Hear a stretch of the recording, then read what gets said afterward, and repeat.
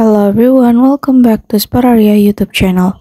Okay guys, so in this video I would like to share you a tutorial on how to make a screen record with internal sound from Infinix Smart 8. Okay, actually guys, if you want to make some screen record, then it will be only from your microphone device. And then how to include the internal sound, it's quite easy. So now let's slide down to the control center and then long press to the screen record feature over there, and then now you can activate record device sound and record from microphone sound guys. Okay, now if you're finished, now we try to make some screen record with internal sound. Okay, now we go back and then activate the screen record feature.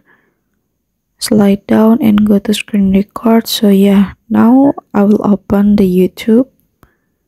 So yeah, and if you're finished, you can click on the red circle like this, and yeah, the screen record will automatically save on your phone. And yeah, here's the tutorial on how to make screen record with internal sound on Infinix Smart 8, and thank you so much for watching.